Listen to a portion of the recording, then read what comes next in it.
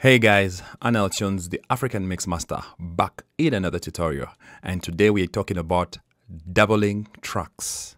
So many times you find yourself having one take of a recording and you may want to double it so that you can create that wide stereo field. And I've seen very many people do it and they've been doing it. They do it totally wrongly. And I'm going to show you how wrong it's done, and I'll show you the right way or a better way that it can be done. And notice I'm not saying the only way it's done, but I'm going to show you one way that I've really found very convincing, and I've gotten a lot of success using this particular technique that I'm going to show you. And this can be done on guitars, on vocals, or on any other track that you may want. You may want to create that stereo field, that panning field. So let's jump in right now and start. Let's listen to this, a part of this song that we are going to work with, for us to get a feel of what we are really dealing with.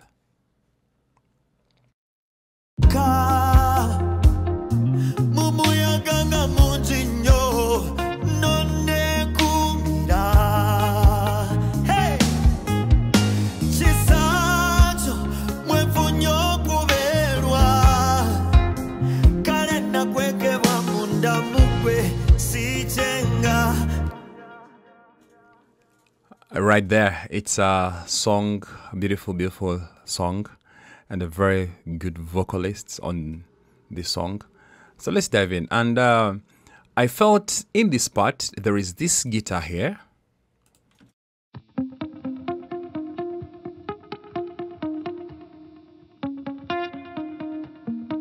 In this part, you can see it's central. I wish they played two of them. Now notice something here. Before you go to this technique, if you want to get that stereo feed, if you want to make that track wider, it's better they play that same piece two times. You take two takes. For example, we have this part of the song here. We have distortion guitar here. And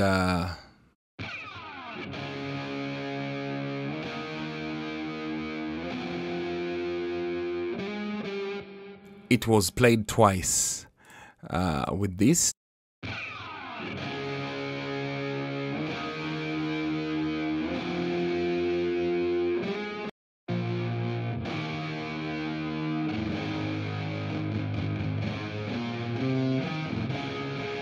So it's the same piece of music played two times. That take was recorded two times. And it's very important, before you jump into, we call it the horse technique, yeah? Before you jump into the horse technique, that technique of trying to make a copy of the take that you recorded and then try to make them different and to get that wide field that you're getting, like we hear in this particular audio clip here, it's better you record that take two times. Also on vocals, say you're recording harmonies or backups, record backups two times so that you can pan one to the left and the other to the right, and you'll save yourself a lot of time and all the hassle.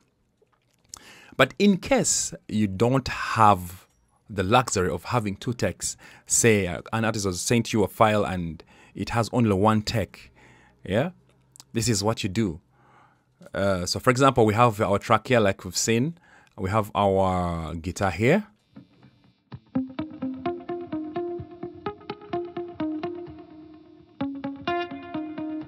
So when you listen to it here, I feel, yeah, it's there, it can pass, but I want something wider just on this particular guitar here. So let's listen as it is now.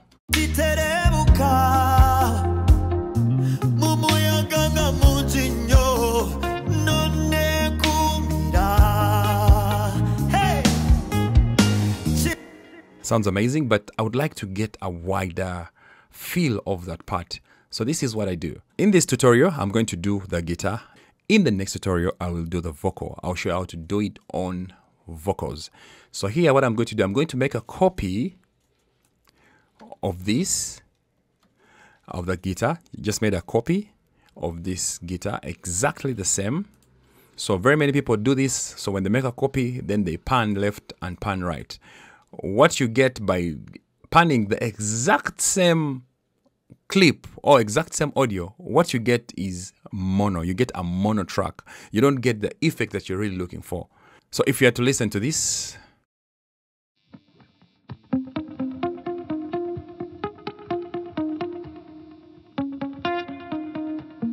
you feel actually there is no difference. It's the same as having this.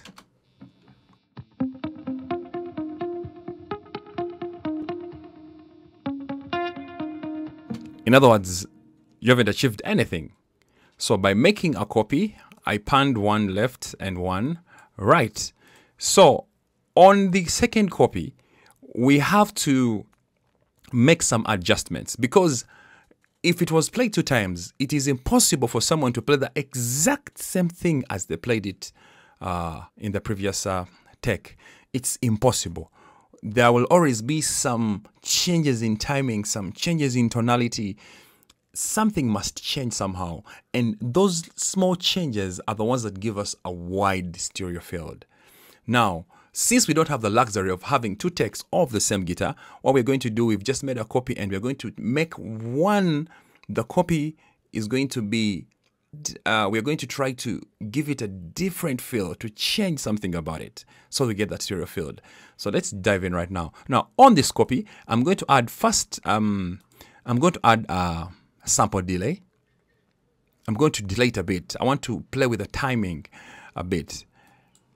And I go to samples, milliseconds here, and I'm just going to push this delay a little bit as we play.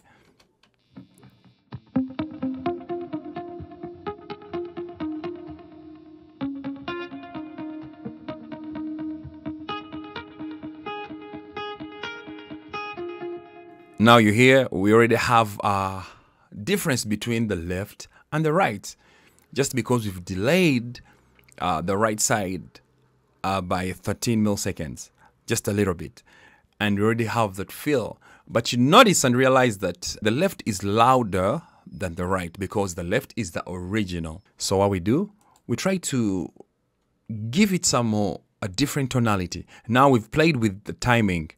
We've set the left side, rather the right side, a little bit, giving it a different timing from the original copy. Now let us try to give it a different tone. And by that, I'm going to use the Space Designer to solve that. I'll go to Reverb, Space Designer, and then I'll go to a preset, go to Wrapped Effects, Speakers, then I'll go to a cabinet. Since we're dealing with guitars, I'll use a cabinet for this guitar, and I'll use cabinet 1. And then let's have a listen without even touching anything.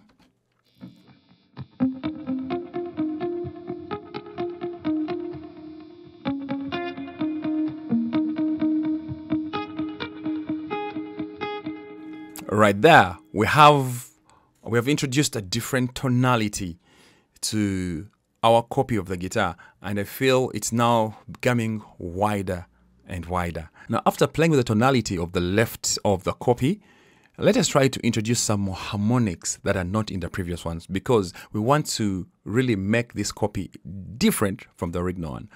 So the harmonics, I'll go for distortion, and I'll go for the overdrive here. Overdrive, and I want, since it's a guitar, I want it all the way. The tone shall go all the way up, and then let me listen here.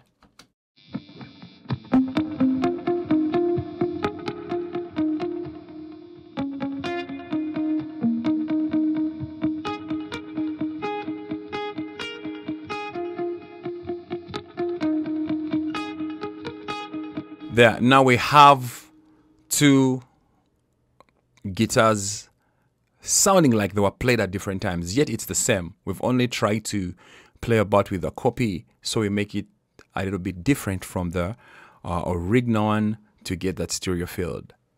Then in the music, they will sound like this. I'll mute the original.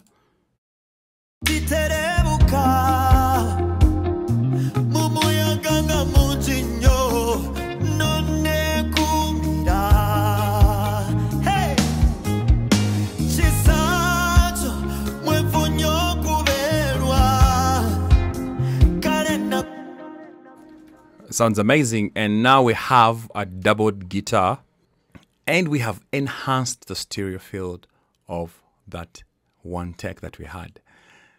But remember, always and always try to take or to record 2 takes of that same instrument if you want to double it, if you want to have to pan left and right, because it makes no sense to make a copy and then just pan left and right. If you don't have another take of that, just make a copy and treat the copy differently so you can get that stereo field. Thank you for watching. Tell me what you think about this technique. Try it out on your own guitars. And in our next tutorial, we shall be talking about, I'll be showing you how to do it on vocals. Yep. And on vocals, it's a bit different, slightly different, but I'll show you how to do it. Click that subscribe button, click the bell so you're notified every time I upload a video, and see you in my next tutorial. Bye-bye.